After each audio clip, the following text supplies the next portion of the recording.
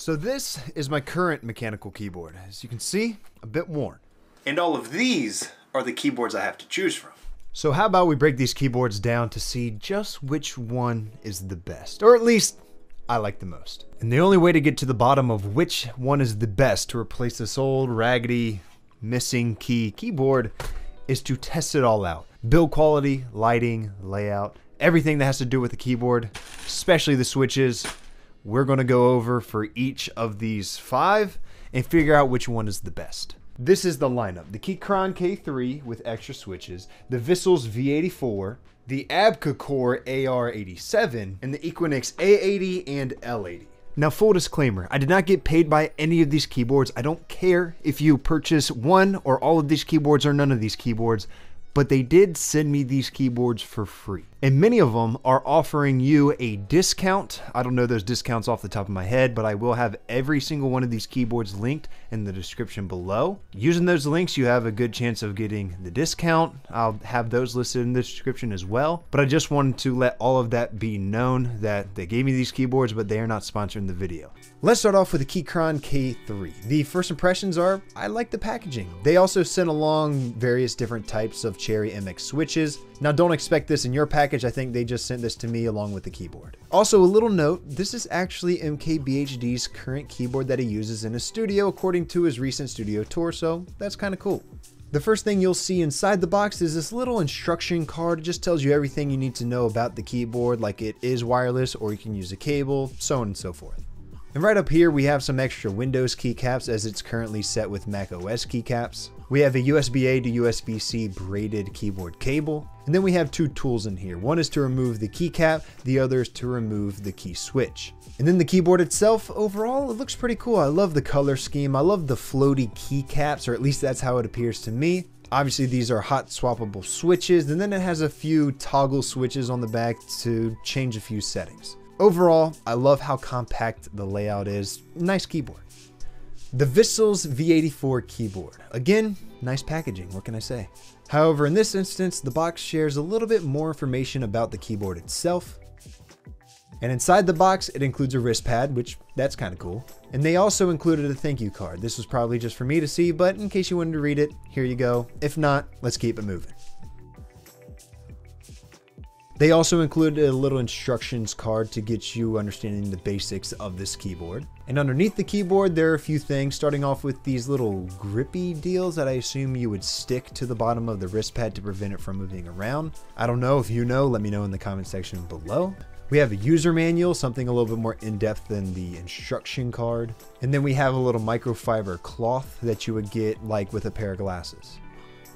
And then of course we have the Windows keycaps, the USB-A to USB-C not braided cable. That's a slight miss right there. Braided cables are definitely better. The same 2 tools as before, one to remove the keycaps, one to remove the switches, but then we also have these magnetic kickstands to put on the bottom of the keyboard to prop it up. And then the keyboard itself, overall it's clean. Black and white, what more can you ask for? Compact layout, switch on the back to turn on wireless mode or turn it off. Pretty nice. The Abca Core AR87 CNC full aluminum keyboard. By far the heaviest keyboard I have ever felt. They say aluminum, but I swear it's as heavy as steel. Has some information on the box, but let's just open it up to find out what's inside. Everything comes in a nice case, which is a little ironic considering this is not a keyboard you want to be lugging around. It is 7 pounds. They have a little instruction card, a little different than the others, but it tells you a little bit of what you need to know. It comes with the USB-A to USB-C braided cable, the keycap remover tool, and a little cleaning tool inside. Fairly straightforward, almost, if you will, luxurious. I mean, the shine of the aluminum, I really like that. The keys, those are just typical keycaps. And something to note, no extra keycaps, so this one is currently set up for Windows and Windows alone. And just to show you the weight of this thing, just listen. Yeah, that's pretty heavy. I was kind of worried it was going to break my desk. But taking a look at it, seems pretty solid. I mean, it is very solid. It's heavy, but overall looks pretty solid. Moving on to the first of the 2 Equinix, the A80. Overall, very nice packaging. It has a little bit more color, just like the keyboard has a little bit more color, and a little bit of information on the box itself. But before we get to the keyboard, what's inside the box? So we start off with the colored braided USB-A to USB-C cable, as well as an adapter for you to be able to use it wirelessly. We have the extra keycap so we can choose between Mac OS keyboard or Windows keyboard. And then we have this little tool. I was unsure of exactly what it was, but after further inspection, it is a cleaning tool. You just pop it out like this and clean in between your keys. And then a double-sided key switch and keycap remover. Underneath the keyboard, we have a little user manual, and then we have cool stickers. And the keyboard itself, nice colors, nice layout. It has a very unique look. Overall, I think it's pretty cool. Now the second Equinix, I don't know how to pronounce this name, but the second one is the L80, aka the Lime 80. And you'll see why I call it the Lime 80 here in a second, but I'm not going to expect anything different than the A80 in terms of packaging. The outside box is the same. Inside the box again, we have the keycaps, the cleaning brush, the remover tools, and again, a braided USB-C to USB-A color matched cable, whereas this one, instead of having yellow ends, has red ends, which personally, I like red better. And then of course the receiver in there as well. Now it is slightly different here under the keyboard. We have a slightly bigger user manual, and for a second I didn't think they gave us a sticker, but they did. The keyboard itself, it looks very nice. The color scheme with the red, the white, the gray, I just really like that. And the reason I called it the Lime 80 is because, well, there's lime right there, and on the back, it's called the Lime 80. Overall, probably my favorite looking keyboard, right next to the Keychron K3. That's it for the unboxing. Let's take a deeper look into what these keyboards have to offer. Wireless, wired, switches, are they hot swappable? All of that coming up. Now we know what's in the box. Basically everything had tools, cables, extra keys, whether you wanted for Windows operating system or Mac operating system. But what is unique about each individual keyboard? Starting off with the Keychron K3. The first thing you'll notice is the form factor. It is a 75% layout, and these keys just look so clean. They appear to float above the entire keyboard, which I actually really like. The switches themselves are hot swappable, so it really doesn't matter what's in here right now, but I will mention that these are the Cherry MX Reds. And this keyboard can either be cabled or wireless via Bluetooth, not a USB connector. And you can have it 3 different heights. You see we have the middle option right here. You can have it flat, or you can have it kickstand all the way up, like this, which is my personal favorite. And not to forget to mention that it has an RGB backlight, which is just subtle enough that I do not think looks bad. And I'll tell you exactly what I mean when talking about the Vissels keyboard and these unique features. And the Vissels V84 is the same 75% layout as the Keychron K3. This is also wireless via Bluetooth or with cable. And as you can see, I removed the delete key so you can see the switches, which is the VS switch, and it is light blue color. So, and when I mentioned the backlight to this keyboard, it has a very strong backlight. However, I have always thought this about keyboards. When they have this strong backlight that leaks from around the keys, it makes it look cheap to me. That's a big reason why I chose this keyboard altogether, is because overall it had what I wanted, but also the backlight. As you can see, it doesn't leak around the keys whatsoever. It only shows in the letter. It does not show anywhere else, and I feel like when it shows, as you can see with the Vissels, again, it makes it look cheap in my opinion. Now, it doesn't feel cheap. It feels fairly sturdy, fairly strong, not as strong as this, but you know, appropriately strong and heavy. It has very basic keys, as you can see. I'm just going to throw this right back on there so we can delete stuff. And yeah, that's the Vissels V84. Oh wait, I almost forgot. It does not have any flip out kickstands, but it does have this magnetic deal right here, which goes just like that. And let me let y'all hear that again. I love the sound of magnets. But that allows you to prop it up, which is the position that I prefer. So yeah, that is the Vissels V84 keyboard. Now on over to the behemoth, the Abconcore AR87 CNC full aluminum, even though it feels like steel. And I only mean that by the weight. So you can see that this is a slightly different layout. I believe they call this an 87% layout. AR87. There's probably 87 keys on this. It is the same as my 10 keyless keyboard right here, which is just the keyboard without the number pad, basically. This does not have the option to be wireless. This does not have a backlight. It only has a light over here on the side and on the other side. It does not have the option to be propped up. And again, it is the heaviest dang keyboard I have ever felt. This is heavier than laptops, to put in perspective. So the keys appear to be Cherry MX Browns. And these are probably my favorite keys to type on, regardless of the sound, because they're just so responsive. But overall, that's the Abkin Core. Now, quick disclaimer about Abkin Core. I have no idea about the reputability of this, I think that's a word. Let's pretend that's a word. The reputation of this company. When you go to their website and you click on buy now, I'm not going to show you because it takes you to a site that is fully Chinese, I believe. But then it also has inappropriate advertisements like on the site itself. So yeah, that's weird, right? I mean, you can buy it off Amazon and stuff, but it's really weird. But yeah, that, I mean, you know, it kind of looks cool with the aluminum finish and whatnot, but it is heavy as you could imagine. And I mean, sure, it does look nice with the aluminum, and I actually think that that is a pretty cool touch with the RGB light on the side. However, let's take this lightest keyboard and we're going to drop it from about 1 inch. Okay, sounds like you're dropping a keyboard. What about this one? Oh, that was a little bit more sturdy. What about this one?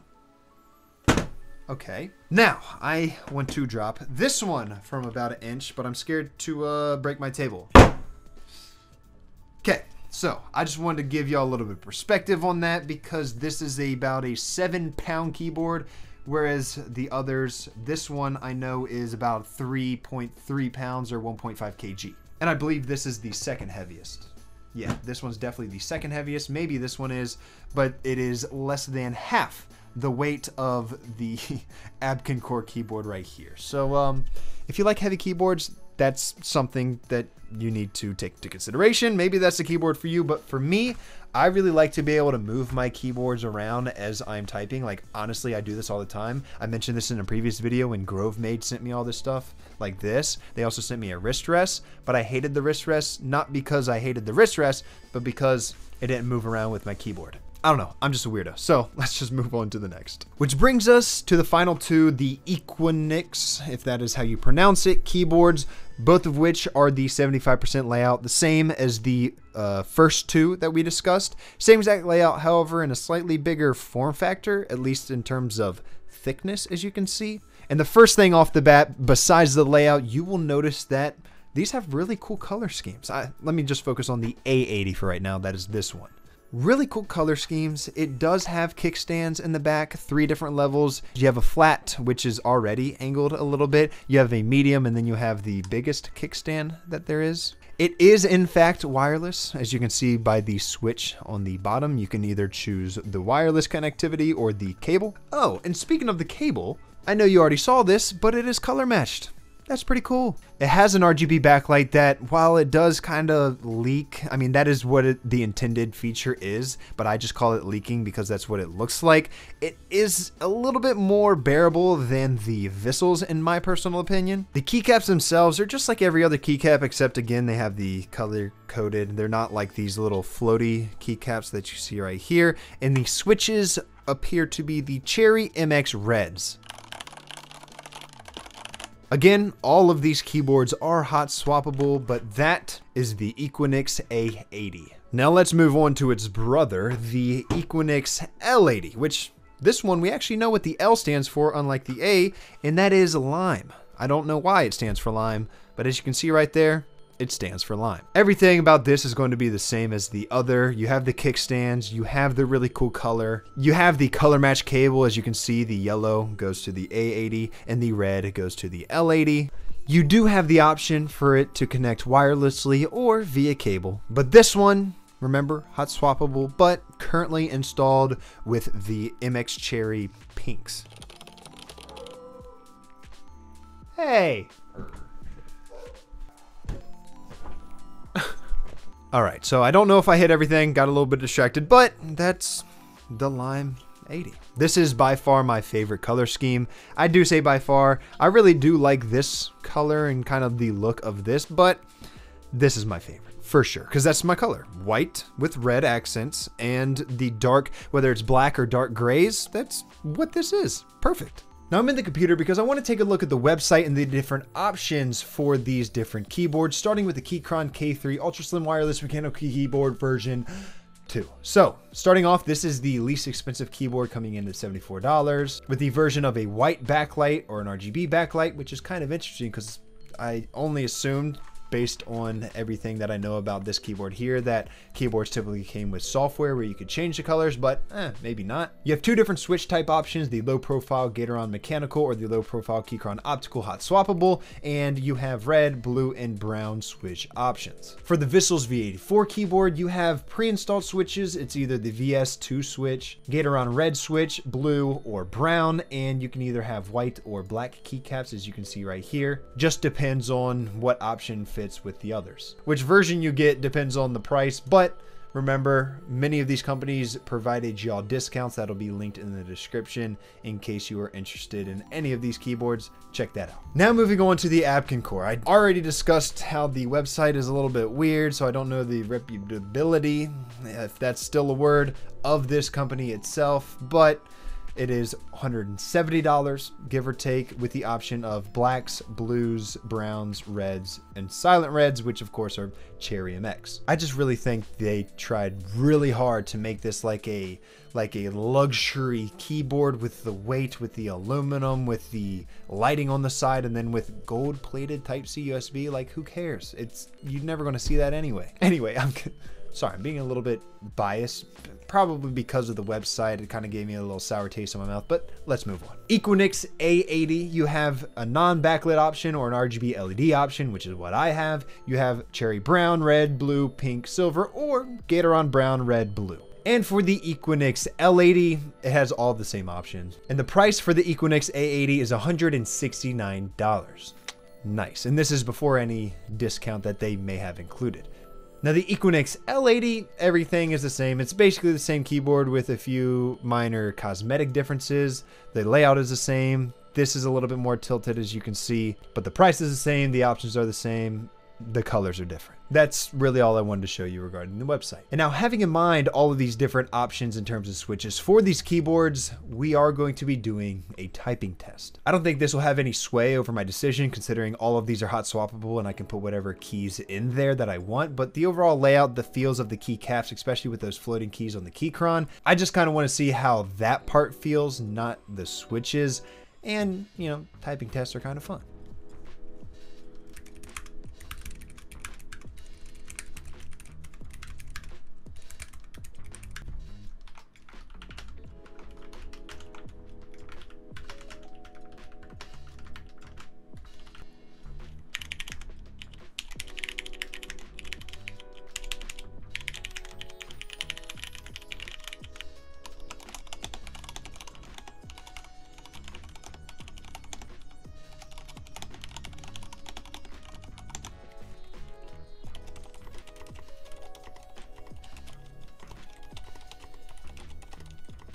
Now, after all of that, which keyboard is the best keyboard for me in replacing my current keyboard that I've been using for I don't know how many years and has multiple broken off keys? Well, it's a little bit like Goldilocks. I'm not sure I like the floating switches on this one. I don't really like the backlight on this one.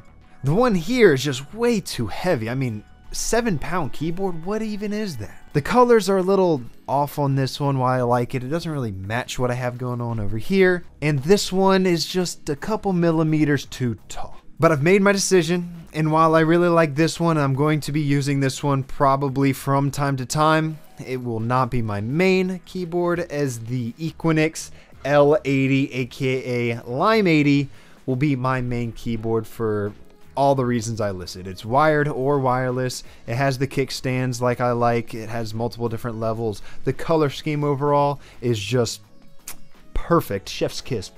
And the switches are hot swappable, and I have all of these different switches here that I can just pop into there if I don't like these. The only changes I would make to this, and maybe the Equinix folks have a keyboard like this, I haven't done my research, this is what they sent me. The only thing I would change to make it a perfect for me keyboard is if we could squish the layout to be more like the Keychron K3 and remove this gap between the function keys and the rest of the keyboard, and then maybe after that take like a millimeter or two off the height of this, but then again that's really not too big of a deal, then that would probably be the perfect keyboard for me. So I hope you gained some value out of this. Maybe you just like to watch keyboards, or maybe you're in the market for a keyboard. Remember, all of these will be linked down below, some with discounts, some maybe without discounts. I would recommend maybe staying away from the African Core based on some of those weird vibes I got from the website. And like, comment, subscribe, hit the bell if you're already subscribed, and I'll see y'all next week.